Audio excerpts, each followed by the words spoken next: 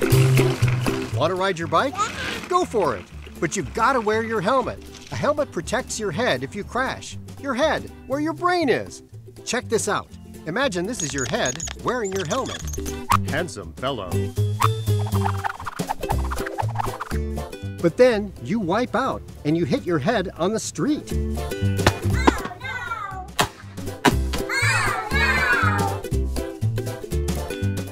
Good as new, the helmet protected our melon head. But what happens if you fall with no helmet on? Ooh, that's bad.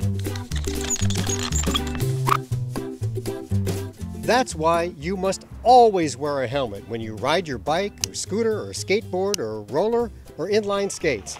A helmet that fits correctly can protect your brain, and it might even save your life. Texas physicians care about you. So get moving, stay safe, and wear a helmet to protect your melon.